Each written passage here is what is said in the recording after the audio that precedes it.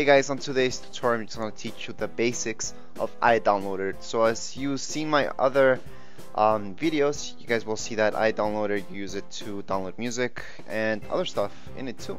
So we're gonna get right into it. So let's say you guys downloaded something, okay?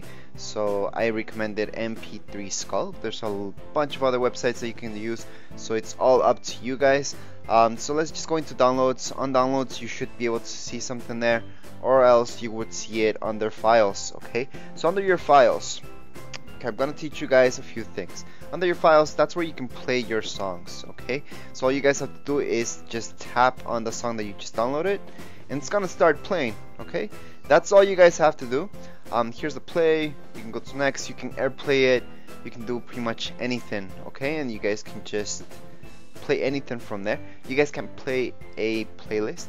Okay, so once you download a bunch of songs, you guys can make as many playlists as you like. So what we're gonna go is into playlists. So here you can add a playlist just by tapping on add playlist. You can add music, video, it depends. But we're gonna go back into files because that's where we want to do our major stuff. Okay, it's all basically in files. That's where you want to add and do everything basically. So we're just gonna tap right here on the right hand side. You're gonna see this little corner, and here you guys can do add to playlist, add tag, open in. So you guys could open in other apps. So I'm just gonna quickly show you that. The way to really transfer this, okay, if you guys have other music, for example, BLC is a pretty good one.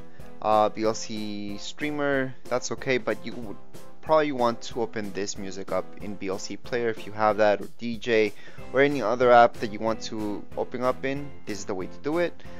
If you guys want to transfer into iTunes, okay, to have it under your music, the easiest way is pretty much just to put it, connect your iPhone, iPad, or iPod Touch into your computer and then just transfer stuff from there. Okay, to delete any song, so let's say I want to delete this one, just go and click on edit. Okay, once you tap on edit, just tap on the song that you want to delete, for example, then go into actions, which is down here below, and there you have delete, add to playlist, and just move it along, or select all, deselect all, and you can do that. So that's how you delete something, and that's pretty much it. Those are the basics for iDownloader. Obviously in settings there's a little bit more stuff that you can get into. However, those are really the basics. That's all you need to know for now. You guys can play around with it, you'll get to know it pretty fast. It's not that hard.